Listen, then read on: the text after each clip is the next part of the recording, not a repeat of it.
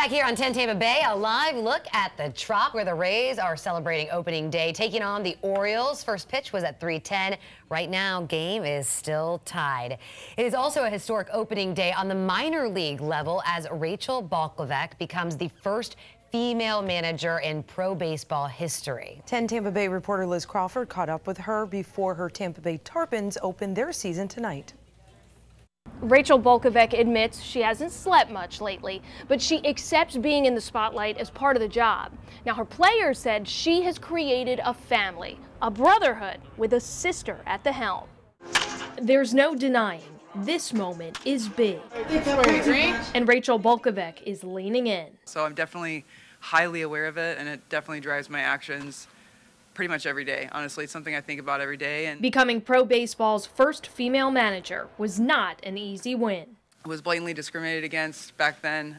Some people say not to say that, but it's just a part of what has happened. And also just, I think it's important to say because it lets you know how much change has happened. Balkovec is now the manager of the Tampa Tarpons, an affiliate of the New York Yankees.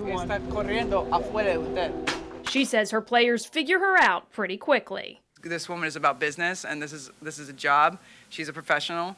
I really think it doesn't take too long for them to figure out, that I'm just a coach. Opening day. But some will tell you she's more than just a coach. I'm more than proud and privileged to be a part of this opportunity.